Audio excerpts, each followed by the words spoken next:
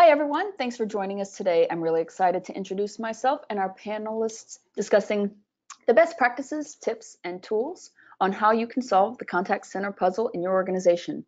My name is Lori Miller, and I am in marketing at Cask. We're here today with Mark Smiley, a principal advisor of customer service management at Cask.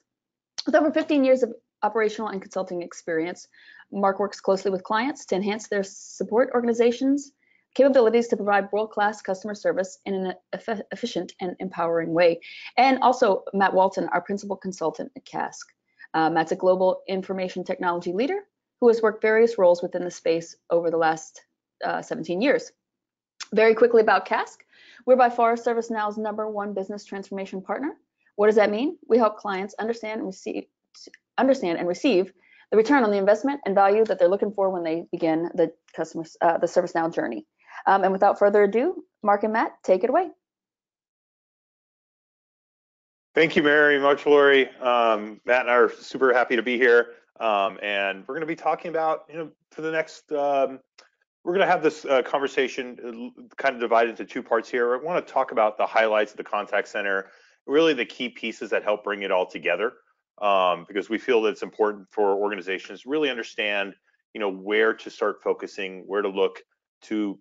If you're starting a contact center, what pieces will have to come together, or if you're already in a contact center and managing and operating it, what areas you may have missed, may have not thought of as much. So, as Lori said, this is myself. I'm Mark Smiley here on the left, and Matt Walton, if you want to say a quick hello. Hey guys. Great. Thanks for being here. Yeah, no, we're super happy to have everybody here. So. Let's really kind of define the goals of the modern contact center. Just start the conversation of, what we agree upon is the contact center, what it's about, what it's there for. And what are we trying to achieve here? We are going to provide as a contact center, consistent interaction through which customers can receive services, either with a resolution of issues or orders fulfilled in the expected timeline. So that means if I'm a consumer and I'm contacting your support center, every time I call, if I have a similar question, I expect to get a similar answer. I expect to see consistency throughout the organization.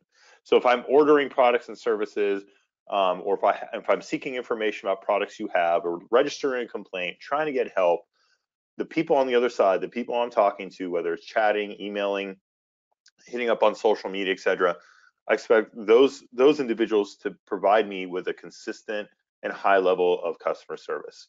The contact center is there to answer questions and assist customers in selecting the right services that they require. They are there also to record every interaction they have. That should be one of the core fundamentals of a contact center. Is when a consumer contacts me, I'm recording that information in a centralized platform. That way, not only does the customer know that I'm registering them, I'm recording either the issue or the order. I can use that information for metrics and to better myself as an organization. And we're going to dive into that throughout this presentation. The contact center also has the ability to escalate and get the record to the right teams, the interaction to the right teams who may be more specialized. They should have the ability to understand, I can't help you, but I know somebody in my organization who can, and I will get you the help you need. They're also one of the core fundamentals of the contact center is, of course, to seek the highest levels of customer satisfaction for every single interaction. That's fundamental. And what we're going to do in this presentation is look at the different pieces that help make you that best-in-class organization. So let's dive into it here. I couldn't come up with a better name, so I apologize. But for those of you who have seen Meet the Parents, you know about the Circle of Trust. We are here to talk about the contact center Circle of Trust. And by that, I mean, here you go with our awesome graphics. We, in our collective experience as a team and my experience as a consultant, as well as doing this actually in real life, want to have highlighted the key areas that we should be focusing on to build a comprehensive, cohesive, and successful contact center. So each one of these areas really in and of itself deserves hours, if not days, of conversation. We're obviously not going to do that today. We're going to spend the next 25 or 30 minutes or so just touching upon these areas and hopefully planting a seed in everybody's mind about, hey, this is something I may need to look into more to better my contact center. And then we're going to do in the last 15, 20 minutes of this presentation is dive in to the platform itself that we prefer to use, who we partner with, and that platform is called ServiceNow. We're very, very proud of our partnership with ServiceNow, and Matt is going to show us how a lot of this stuff comes to life in an amazing platform. So without further ado, let's go through many of the highlights here in our circle of trust. Really, these are just, think about this as like chapters in a book. If we're going into great detail, this is the way how to organize it. So let's explore these components. So one of the first things we have is business rules is one of the key pieces in that circle.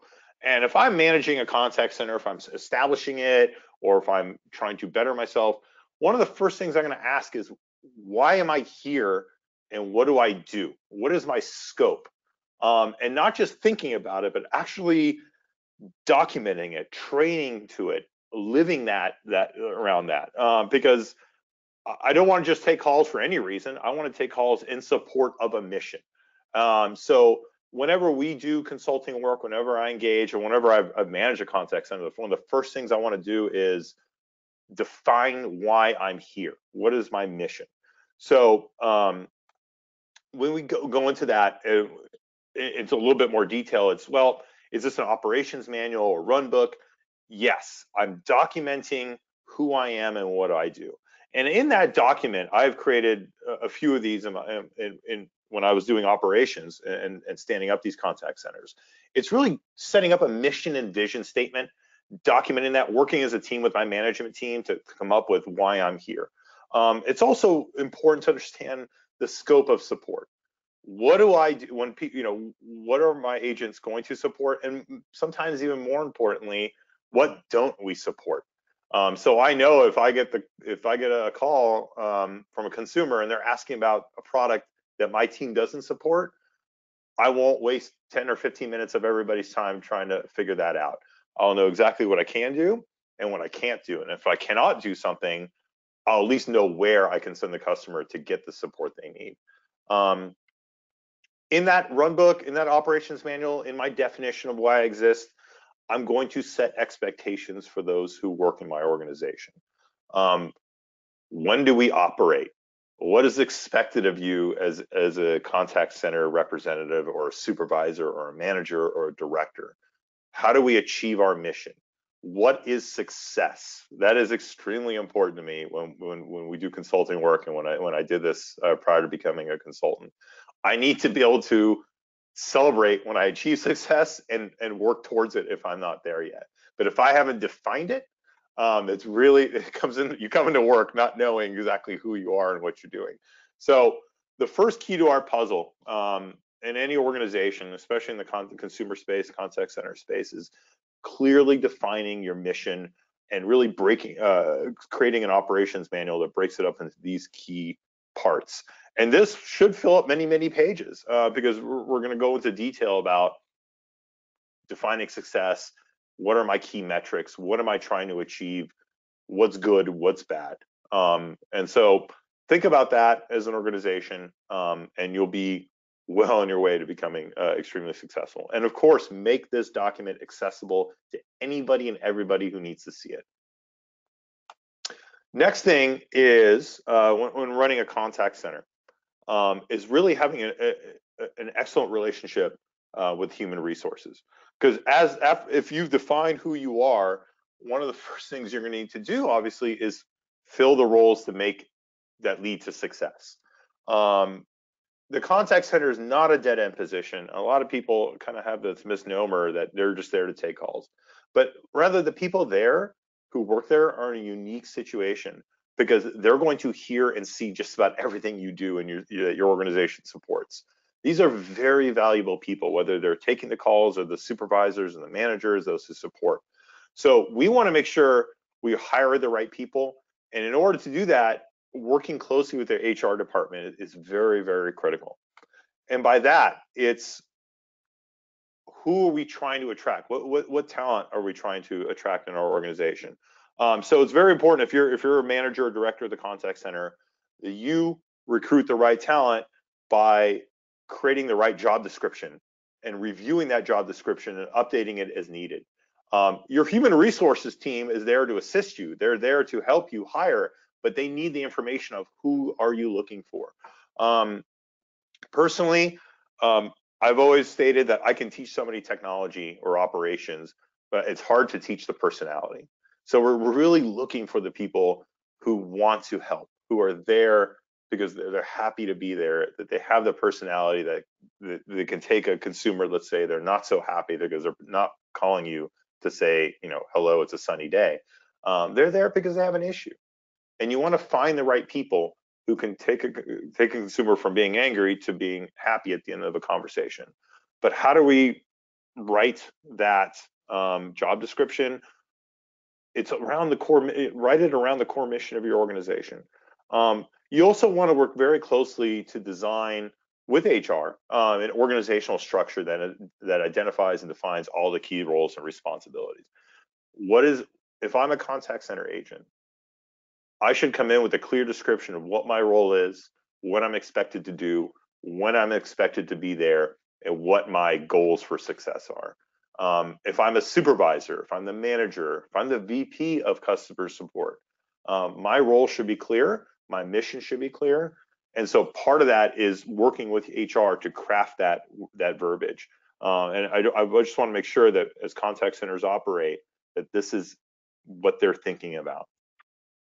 Another key piece that I've worked on both professionally and in operations as a consultant is planning for the professional growth of my staff. So what is the step one if you come in as a contact center agent and you do a great job? What's the next step for you? What's the clear path to succeed in my organization?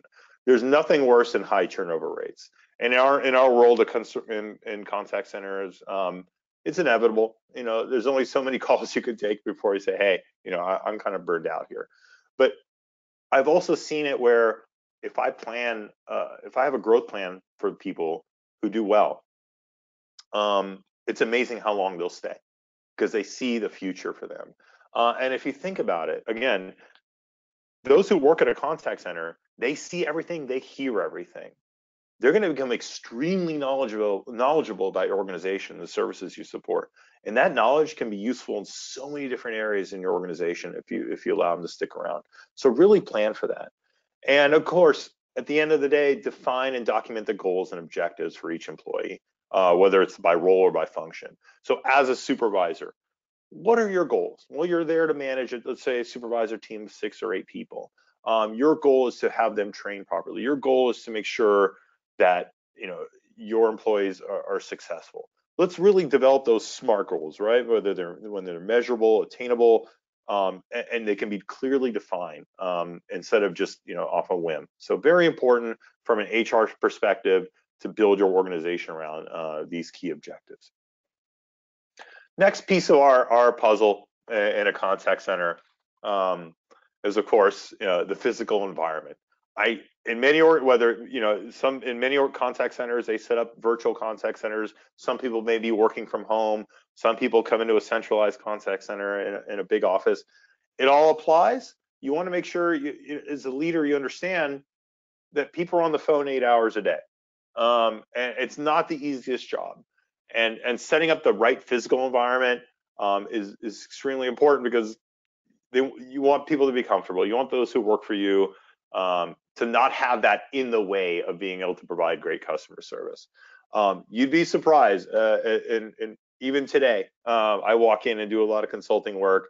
Headsets aren't there, or they're very limited, and people are ruining their necks, just like this lady here is in this picture. It still happens, and it's not done on purpose. It's just overlooked.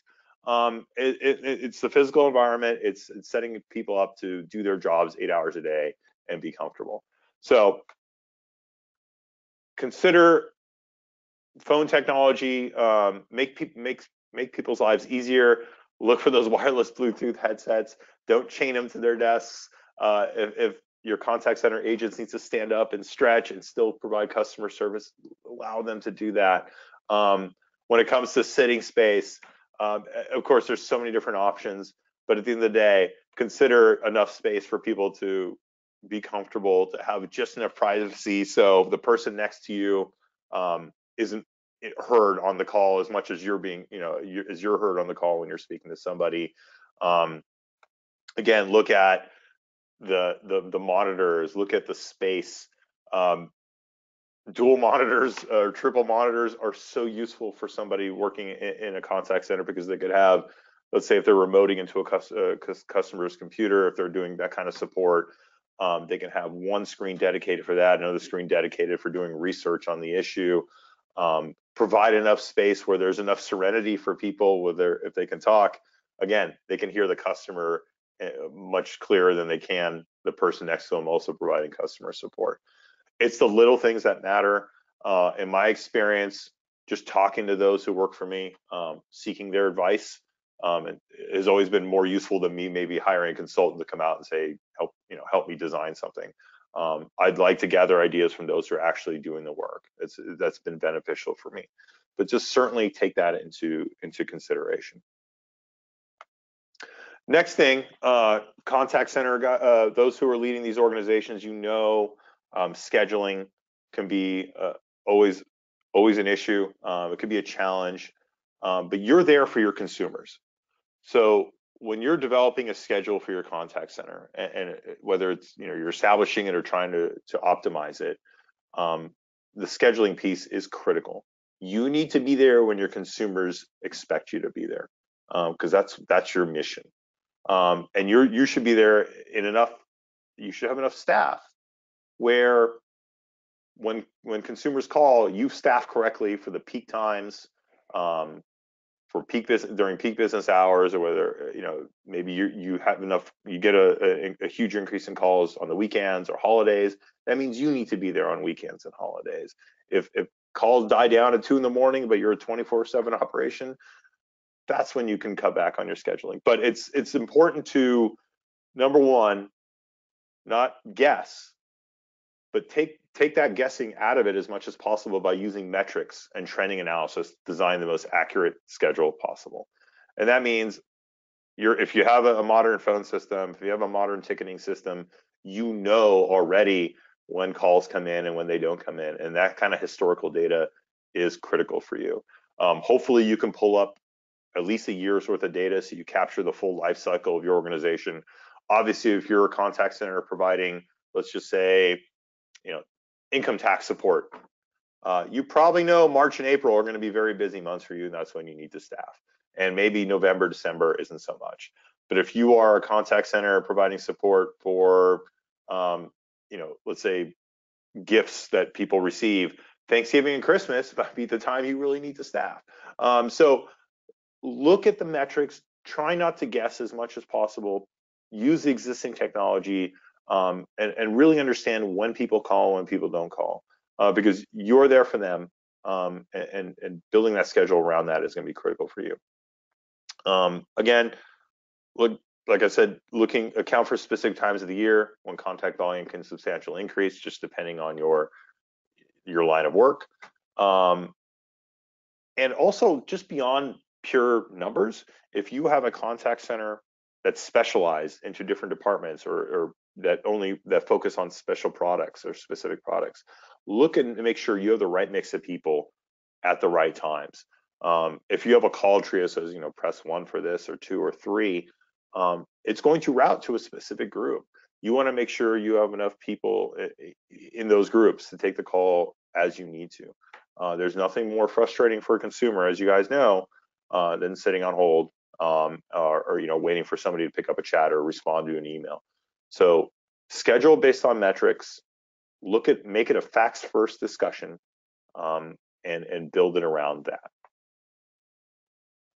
But certainly a key component. Next piece of the puzzle for us is channels, and by that is you as a contact center really need to look at and make a decision on how will you accept inbound conversations.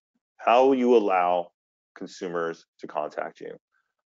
Today's consumers are looking for multiple ways to it's on their schedule. It's at their convenience. We're still doing a lot of consulting work, to admit, where the phone number is it. That if you need help, you call us, and it's 9 to 5, Monday through Friday. And those organizations are the ones that tend to suffer in customer satisfaction scores. Many of today's consumers don't want to pick up the phone and call.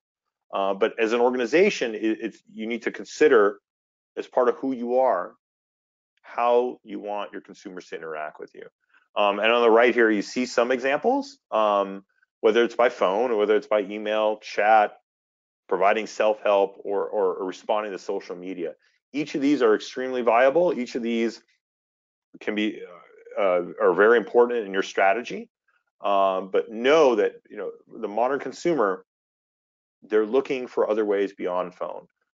They would love to get self-help, and if you as an organization can provide that information so consumers can help themselves, then that's the best, because that way they may not have to call you, and that's the best part. So as you're establishing your organization, have a business plan in place to support every channel offered, right?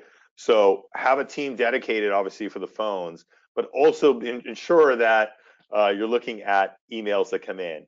One of the things that modern technology can do is convert an email into a record, a case in your case management platform. We could talk about that a little bit later.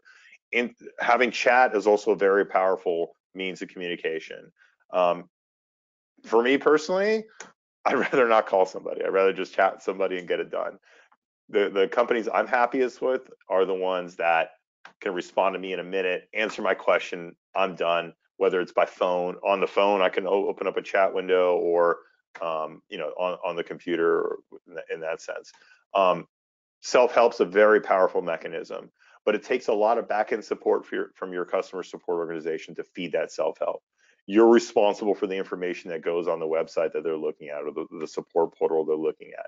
If information up there is bad, they're not going to trust you anymore in terms of what support they're getting, and they may go and find some third-party support that you don't want them to. Social media is also a very powerful player, right? So if I go on Facebook or Twitter or Instagram and hit at your company's name, you should be aware of that. Modern case management platforms today can integrate with these social media platforms. If someone hits my site and addresses it on Facebook or Twitter, I can create a case off that right away, and I can send an alert to my team to react to it. Social media, as you know, goes viral. You want to be able to put out those fires right away. But you also, as an organization, need to plan around that. Staff it correctly. Train your individuals on how to respond the right way. If you're going to go phone system, invest in the right technology.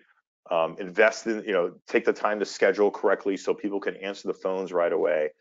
Train them so they understand what their goals are for levels of customer service. Every one of these components requires those key pieces to make it successful. Okay, so as an organization, the channel discussion is extremely important. But if you do decide to offer self-help, if you do decide to react to social media, you as an organization are responsible to deliver A+ service every time. Train, respond, and focus on each of these. Okay, next key to our puzzle is capacity management. As you guys know, most organizations, you're not static. My company now, let's say, has $10 million of revenue, and we have 500 employees, and we support 3 products. Well, a year from now, you may have $100 million in revenue and 2,000 employees and 10 products. Probably the contact center you have today won't keep up, whether it's just by pure personnel you're going to have to expand with, or the physical space around you. You're not going to have enough desks. So always keep an eye on the future. Never be satisfied with what you've got today. So when we talk about capacity management as one of those key pieces in our circle, it's looking at personnel, and it's looking at the physical space. And how do we do that? Well, it's aligning yourself to the business plan. So as a contact center director or someone at the VP level, one of your responsibilities is not only just maintain what you have today, but working closely with the business and senior leadership of the business to understand what 6 months from now looks like. Because anything that changes 6 months from now, hopefully it's on the increase, it's going to impact the way you provide customer support. And what's sufficient today probably won't be sufficient 6 months from now or a year from now if you're growing at 20% annually, or if you're going to introduce 2 or 3 more products and services. So direct impact for you as a customer support organization. So some of the things to look at, and some of the areas that will help drive volume for you is how quickly is your business growing? What products or services is the business investing in, and really what's in the pipeline for your business? If they're going to introduce 2 or 3 more products or new products and services to your consumers, what's the support mechanism for it? What information are you going to provide on your portal so they can access it if it's self-help? How will you train your staff to understand what those services are so when they call, you can support them right away? What information do you feed your agents in terms of a knowledge base? So if they don't know right away off the top of their head, they can go research it right away. All these things need to be done before, obviously, you go live or as you get to a tipping point. So if you're at 70, 80% of capacity, now's the time to start looking at the future. Where's the business going, and how do I align my customer support organization to match the growth? We don't want to hit 100% capacity. So looking at, again, how do we define capacity is how many contacts can each agent handle? How many calls and emails and chats can one person do in a day? And if we're approaching that maximum, now's the time to make that investment. If we're looking at physical space requirements, there's a possibility you could do multiple shifts so people can share a desk. We can have a follow the sun model of virtual contact centers. So maybe you set up multiple contact centers, or you literally just, if you're a centralized space, buy more space, but don't run out. I've been in those situations, and I really wish as a leader I spent more time on capacity management.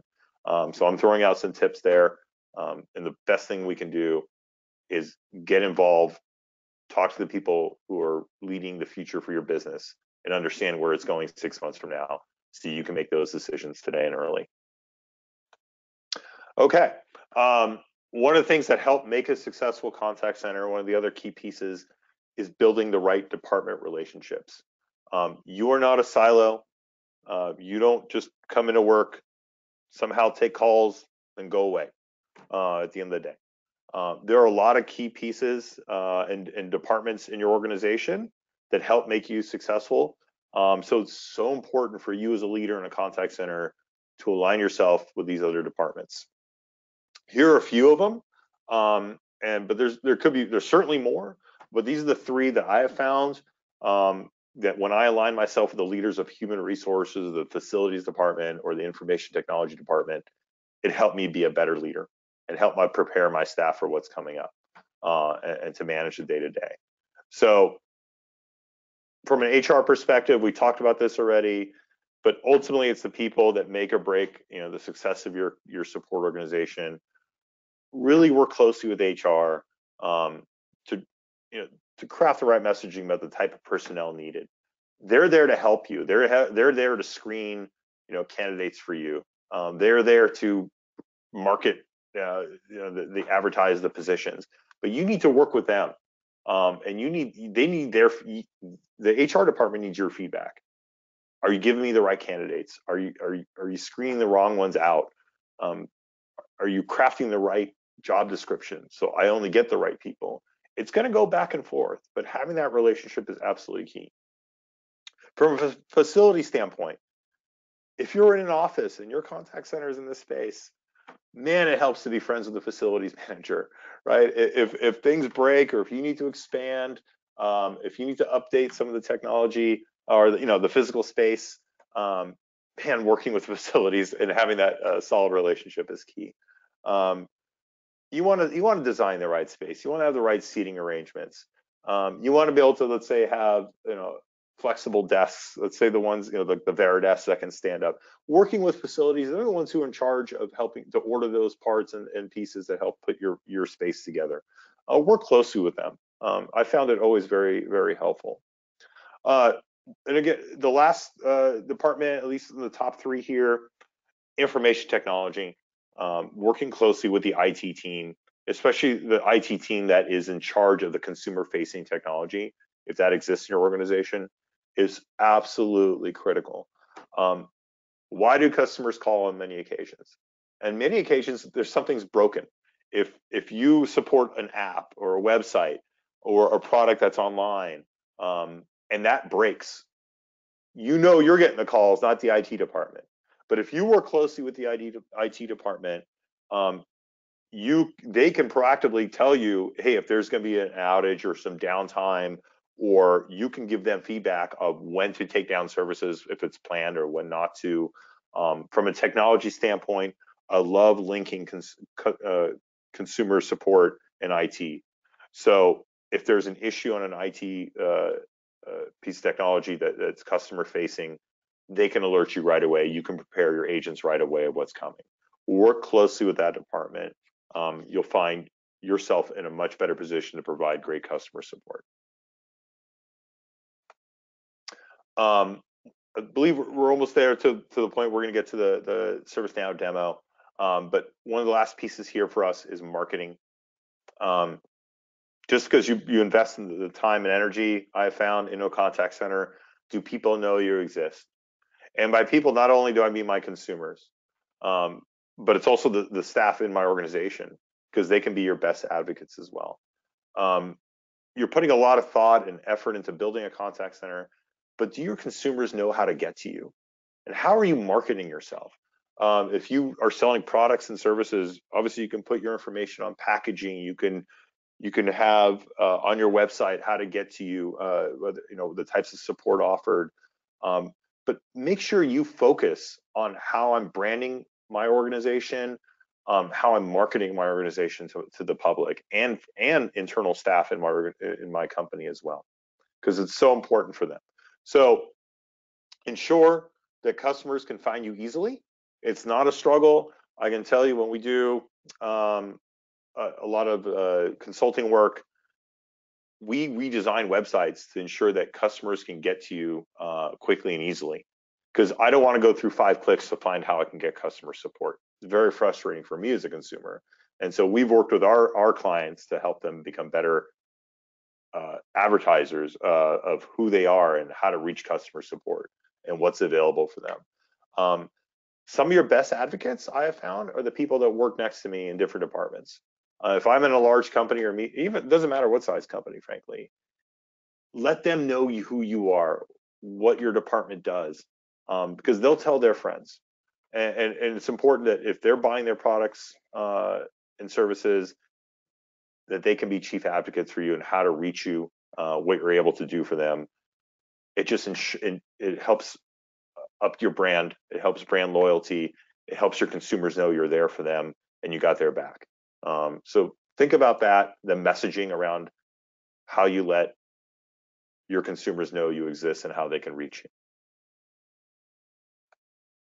Okay, so the other 3 key pieces from that circle, there was case management, knowledge, and metrics.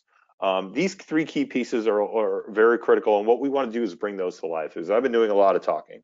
A lot of what we just spoke about is it's reality, but what we can do here with these 3, case management, knowledge management, and metrics, is bring it to life with the platform that we partner with, and it's called ServiceNow. Case management being how to master the recording of interactions with your customers, how you can record the right information and get the case to the right team so the consumers can get the support they need. From a knowledge management standpoint, it's feeding your agents, and it's also feeding your customers the information they need to provide support, whether it's for themselves or for your agents to provide the support for your customers. And last is metrics. As a contact center, every contact should be recorded, and think about the numbers and the metrics and reports you can pull. So it's key to make yourself better and really understand where you're at today. So what we want to do is pass this over to Matt, and Matt is going to bring these to life and show us what these mean in a world-class platform like ServiceNow. So go for it, Matt. And I will go ahead and share my screen with you. Actually, make you presenter.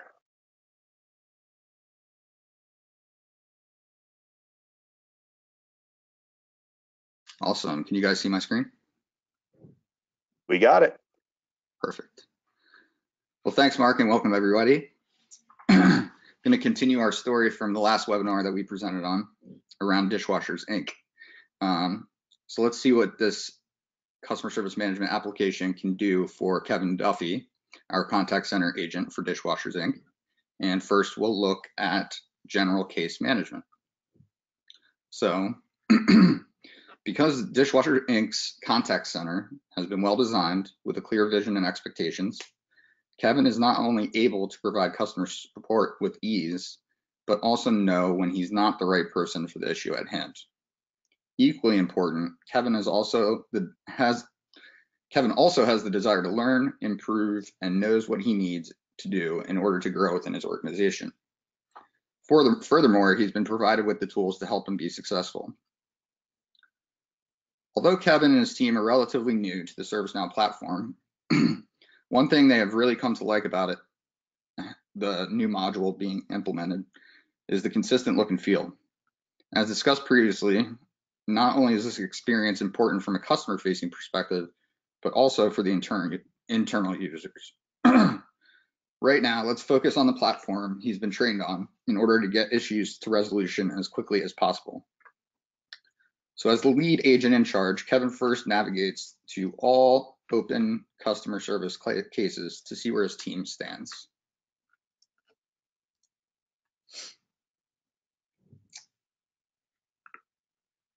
You can see that there are a large number of tickets having various priorities, with several related to his team.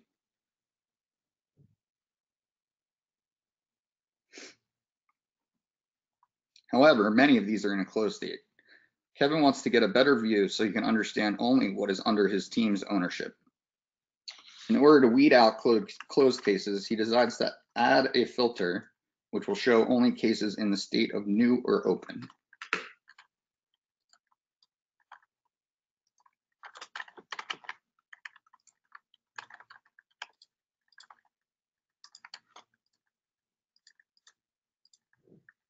And then he runs the filter. Well, although this filter reduced the total number of cases showing, it still didn't get Kevin to where he wanted to be, as he's seeing internal company cases in addition to his dishwasher consumers issues. Thus, he decides to adjust the filter to include his assignment group, Dishwasher Inc. Dishwasher Support.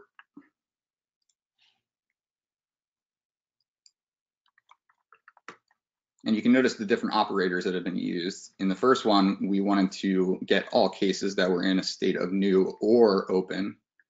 Obviously, you couldn't have a case that is in both states, so you need to use the or operator.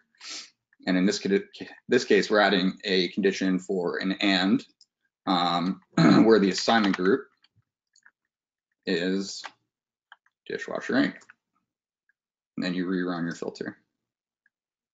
Awesome, this is looking a lot better. So because they set up the system with different workflows, all cases related to dishwasher models, Dishwasher Inc. sells and services are automatically assigned to the Dishwasher Inc. support group. Kevin now has a clear view of all cases in new or open state and can begin to prioritize his team's work. He then realizes that he could have added assignment group as a field and filtered immediately on that column. So here you can actually configure the different columns that you have in your view. So let's look for assignment group. We'll add it over, move it up a bit, and say okay. So as you can see, had he been at all cases and then filtered on, or sorry, search for assignment group or filtered,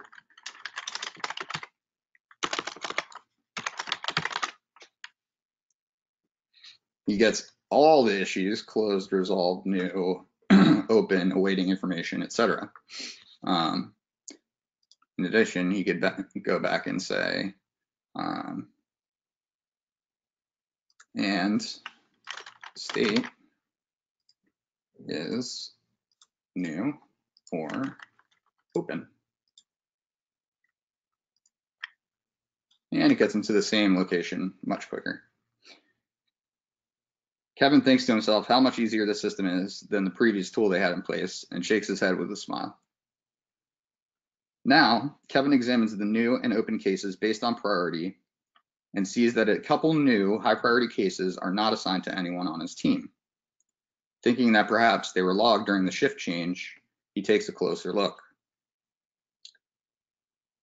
He sees that 3 are from their new account with Bob's Big Belly Restaurant and knows they are a high priority for his team. He promptly goes in and assigns the first 2 out to his team members.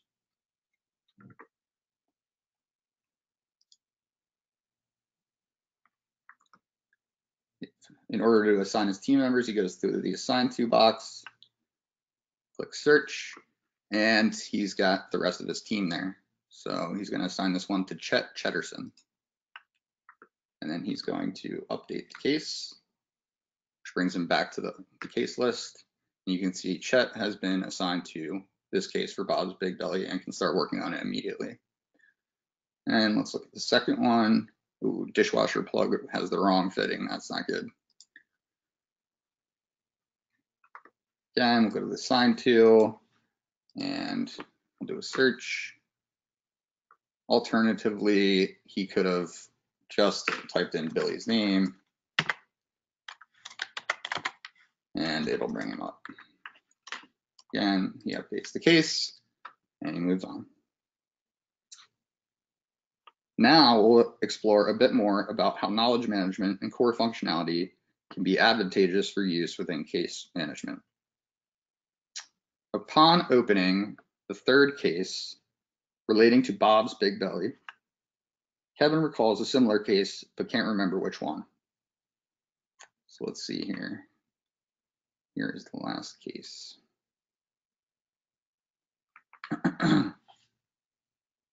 He sees it's currently in a low priority, which he doesn't like, as he knows it's a new customer. But Kevin first scrolls down to check on the current SLA. So it's at a case priority 3 to 4 priority, resolution of up to 5 days. This is not acceptable based on the account's new status, and he immediately upgrades the priority to critical, assigns himself the case, which he could either do by typing his name here or hitting this button up here, Assign To Me. And now you can see Kevin is populated as the assignee, and he saves the case. He decides that later on, he'll most likely create a special handling note on the account to handle the fact that it's new and should be in a higher priority. So upon opening those cases, his agents can see that it should be escalated to a higher priority immediately. So Kevin scrolls down again and makes sure that the SLA has been upgraded. So you can see that the first one has been canceled, and the second one is in a state priority 1, resolution of 8 hours, and it's currently in progress. So this is exactly what he's looking for. Additionally, he's got the advantage of looking at the related links section. He remembers that the CSM platform has the ability to search for related cases when a new case is logged. So at the bottom of the case, Kevin clicked on the related cases tab, and 5 of them came up. As he's looking through the short descriptions, the last one is most relevant to the short description here. The customer's hearing a clanking around, noise, there's dirty water sitting in the bottom of the dishwasher, and apparently they got it all over themselves. That's not good. So he looks again, and loud noises during any cycle, and water is remaining in the basin. So he clicks into that case.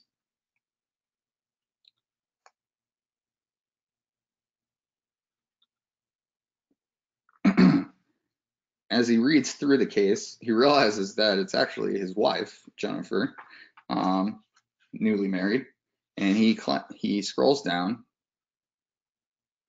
and to see if there's any knowledge articles attached, which there are. So he clicks on that tab.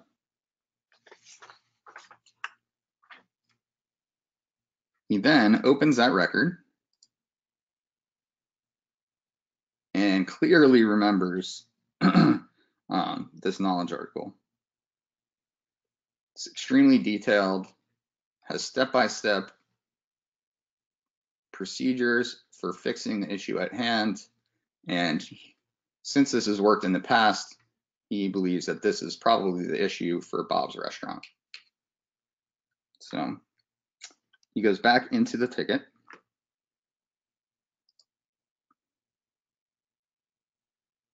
After jotting down the knowledge article number.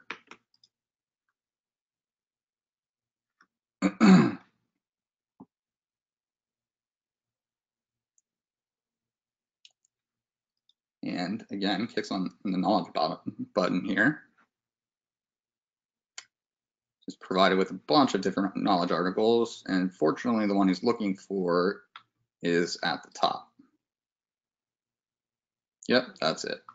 So he decides to attach that to the case.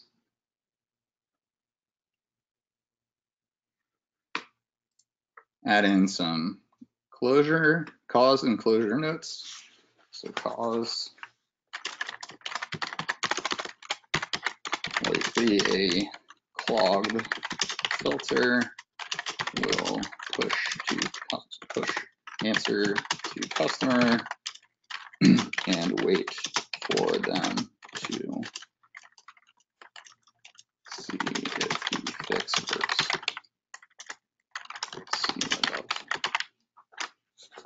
And with that, he decides to propose the solution to Bob's restaurant, and we go back into our list. So as you can see, it's not in a state of new or open. Can't find the same one here. So he goes into his My Cases list. And now we can see it. It's the bottom issue here. And you can see that it came in through a chat window originally, and it's currently sitting in a resolved state, which stops the clock in terms of SLAs. So it's waiting on the customer to either respond to an email that has been sent, or for the customer to log in through the customer service portal and either accept or reject the information that Kevin has sent. So to make sure the note has been sent, Kevin will go back into the case, scrolls down, clicks on the emails tab, and can see that a note has been sent to Bob at Bob's Big Belly with the proposed solution. Kevin is really happy with how easy it is to communicate with his customers using the new system, not to mention the ability to capture all the key information they need to help in resolving their problems. Now we'll look into case escalation. So Kevin goes back to his queue to see what else he's got on his plate by clicking on My Cases. So it looks like he's currently got 5 issues open, but he notices one that's in high state that's open, and decides to check on that one first. He knows this case well, as you remember trying to help Danny for quite some time after he initially received the case. Kevin suspects that the resolution he provided didn't work for Danny, as the case is now back in a state of open and not resolved, where he previously proposed a solution. Kevin opened the case, and he's looking for any feedback from the customer, which would have been entered through the portal. And there it is. So you can see that Kevin previously provided a knowledge article about how to check the drive motor of the dishwasher to see if it's working properly. And Danny replied, "Hi, Kevin. I tested the motor per the article you sent and watched the video you attached. I appreciate the help, but the motor is working just fine. What's the next step? So he obviously rejected the fix and sent it back to Kevin for further information.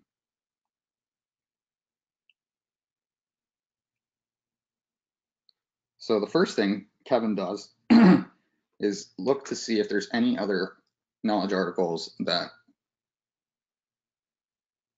would work. And based on the search that he's done, none of the first one is the one he's already used as he clicks on it and believes that, along with the video. Obviously did not work for Danny. So with that, Kevin decides that he's going to escalate the issue.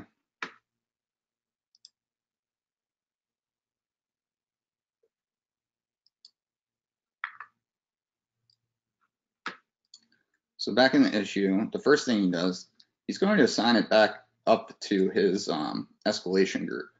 So he starts typing in and looks for escalation team and does a search on who's available, and his good friend Paul is available. So he assigns the case to Paul.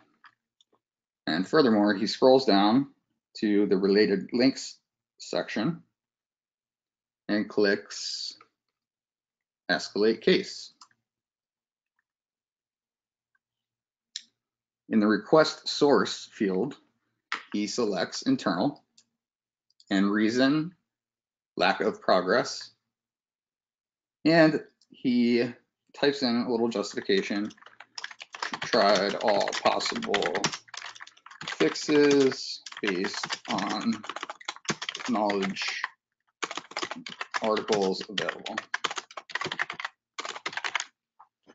He adds himself to the watch list, and he adds Paul as well.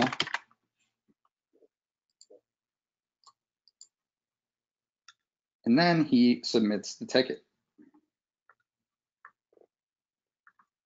so that it will be escalated. And you can see at the top here, it gives you a message saying that the escalation 1006 has been requested for case 1057. He closes the note, clicks update. He goes back to his issue list. And as you can see, it's no longer listed under his name because he changed the assign to. Danny, on the other hand, will be notified via email of the escalation and can see the same via the customer service portal. Kevin then looks at the escalated cases list to make sure he sees the case he escalated.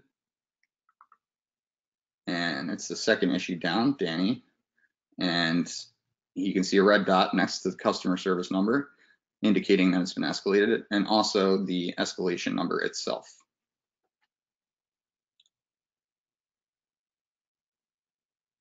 Lastly, just to make sure that an escalation was created, he then clicks on the All Escalations button and looks for his escalation, remembering that it was 1006.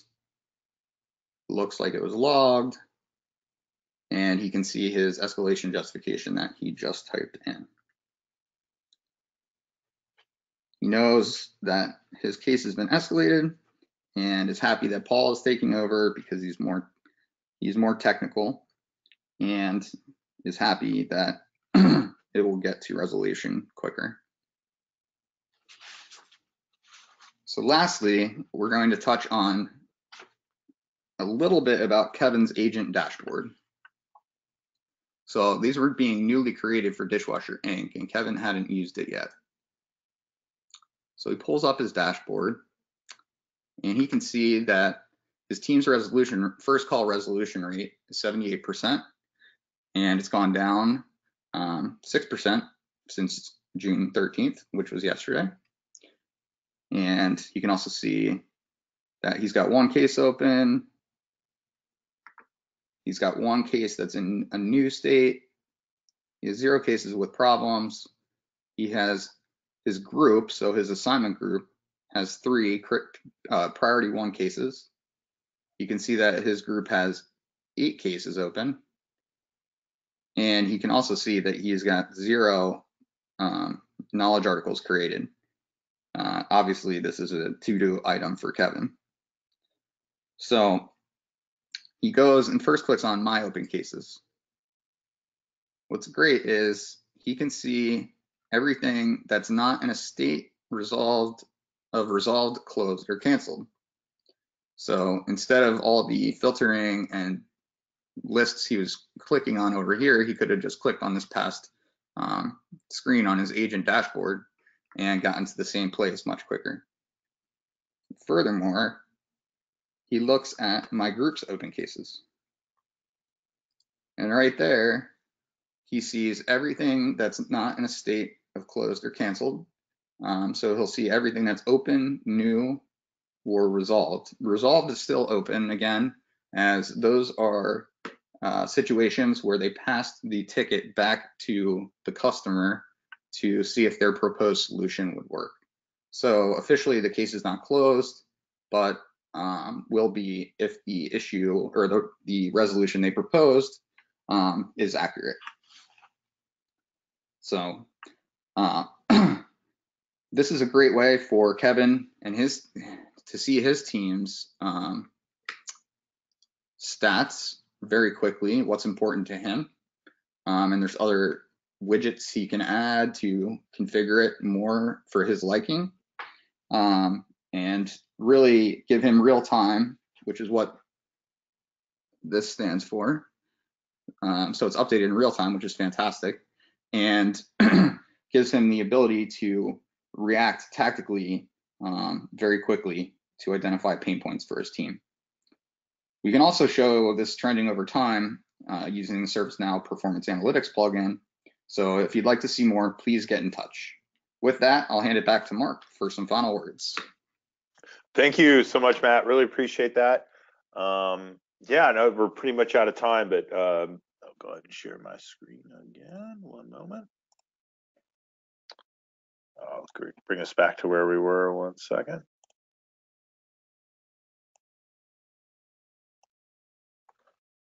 Yeah, so thank you very much, Matt. And again, we at Cask, we like to really focus on the strategy piece, and the consulting piece of work. And we also are experts in the implementation of the ServiceNow platform. And when we bring the two together, it really works out well for our customers because the strategy and the processes really help drive the technology. And that's how we really hit our sweet spot.